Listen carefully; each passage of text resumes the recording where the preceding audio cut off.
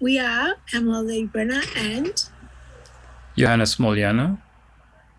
we've been in collaboration for over 15 years, creating sculptural, visual, electronic, augmented reality and performance work. The work is called Bayangan, which means shadow.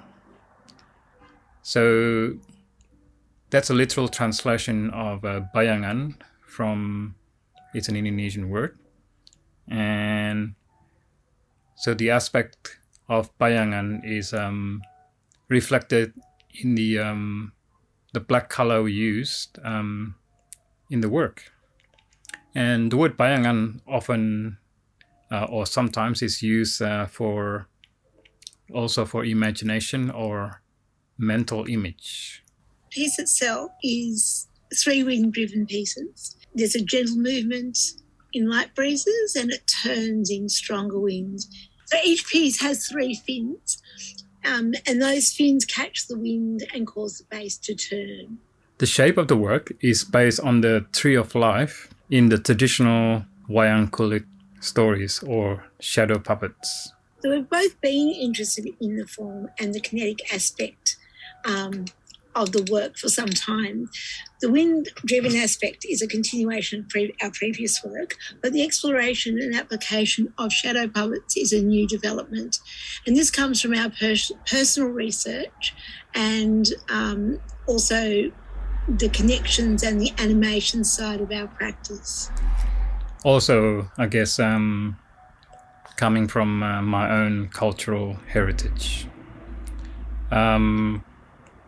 The form and the meaning of the work seems appropriate for the time where, through 2 lockdowns and a pandemic, a lot of people are kind of reflecting on, their lives and what they've been through. And also we want to relate that to the setting that it's in the beautiful grounds of Eden Gardens, set amongst other trees and plants. So there's actually a cycle to be seen through the 3 pieces. If you look at them with the smaller work, representing new growth, they're different sizes. So the small one represents new growth. Then we move on to maturity and then finally to decline and reseeding. So then the cycle begins again with new growth. So this is the cyclic representation of the tree of life, both in the separate pieces and in through the whole notion of the cycle, which is the meaning of the tree of life. So Bayangan was inspired by wayang kulit, which is the Indonesian shadow puppets, and specifically by the tree of life figure. And often in Indonesian wayang kulit, this is called gunungan or kayon. Gunungan means mountain, and kayon means like a forest. So tree of life is often used as the beginning and the end of a story in a performance of wayang kulit. And it symbolizes the cycle of life of everything in the universe. And it also represents a universal symbol, which is,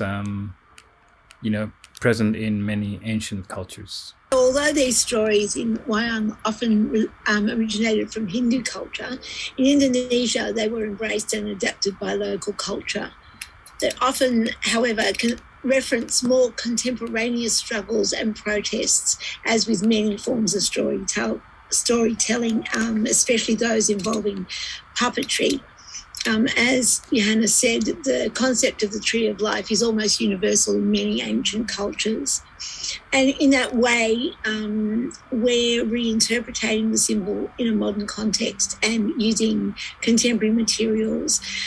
The point of the contemporary materials also there is we're using core flutes, and it allows the particular material we're using allows the light to come through it.